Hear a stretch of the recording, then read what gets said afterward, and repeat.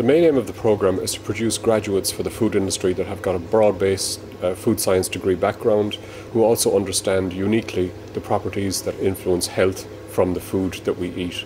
The programme is a 4-year honours degree programme, starting off in first year with an introduction to all the basic science subjects such as physics, chemistry, biology, maths, and also an introductory food science module that gives students an overview of the whole area of food science.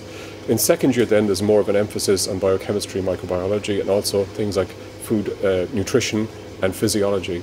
In third year then we're preparing the students to go out on cooperative education, which is a 6-month paid placement in industry.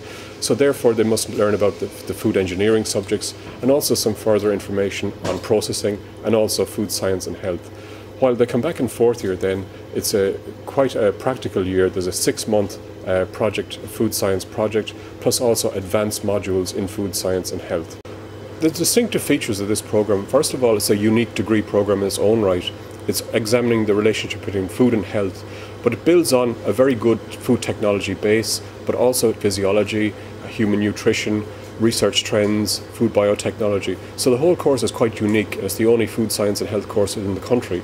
It's delivered in a series of lectures, practicals, factory visits, 6-month co-op placement. So the students get a very hands-on approach as well as getting the knowledge through the modules. We also have guest lecturers coming in from various agencies, various food companies. So the student gets a very rounded, broad-based degree with lots of practical experience and lots of very interesting topics to study.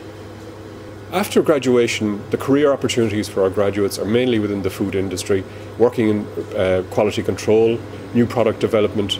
They can also go into government regulatory agencies, research bodies, or many of them go on to do postgraduate courses in food science, nutrition, and various other biologically based disciplines.